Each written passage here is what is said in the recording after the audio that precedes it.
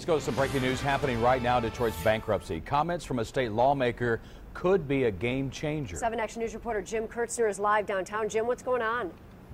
Jeff and Joanne, this could be a deal breaker. It's part of that so-called grand plan, $350 million in state money coming here to Detroit to soften the blow of pensions of 23,500 Detroit retirees here in bankruptcy, now tied to new contributions from unions, the labor unions who represent these employees. Take a look.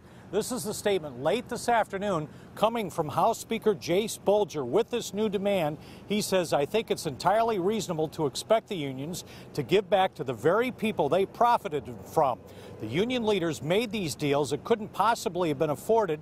They built up their own savings from membership dues paid for by unaffordable contracts. Now they want to walk away, effectively leaving the retirees that are supposed to have represented holding the bag. What he's saying is there'll be no vote on this $350 million in the House if the unions decline to participate. He says if they don't, it kills the deal. Now, you remember, it was a couple of months ago that Governor Rick Snyder, Bolger, and the Senate leader said they would contribute this $350 million in tobacco money, part of the grand plan to save the art at the Detroit Institute from being sold to soften the blow on pensions. We saw the two employee pension systems ratify these deals just this week because of this money. Now, if it's pulled out, what happens to the deals? We're still working to find out more reaction, but I can tell you one source told me this afternoon this is coming out of left field, and it's nothing more than Republican politics in an election year.